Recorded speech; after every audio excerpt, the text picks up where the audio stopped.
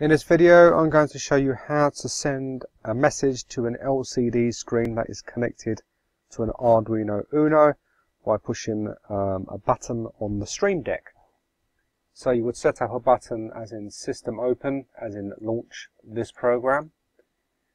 You would then obviously call this program, which is currently lcd.message.exe, space, line 1 message, and any spaces in between would be replaced with the plus sign.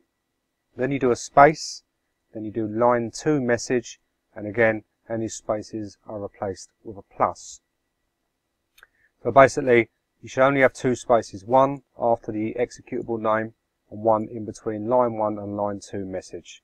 This denominates different parameters, whereas the plus sign means that all of this information should be displayed on line 1, and the plus will be stripped out automatically, and all of this information should be displayed on line 2, and the plus will be stripped out automatically. So this is the program. It will send out a UDP broadcast packet to the Arduino Uno, which will then accept that packet, parse the information, and push that data to the screen. So as we can see on the Stream Deck, LCD any message, we call lcd.message.exe, space, any plus message, space, you want. So any message will be displayed on line 1, you want will be displayed on line 2. So this is the C# application, and this is the Arduino sketch that you would upload to the Arduino Uno and plug in the LCD screen. I'm currently using an LCD screen that has a daughter board on it that allows basically one-wire communication, as in transmit from the Arduino and receive to the LCD screen. Obviously you could easily change the code to make it suit an I2C LCD, for example.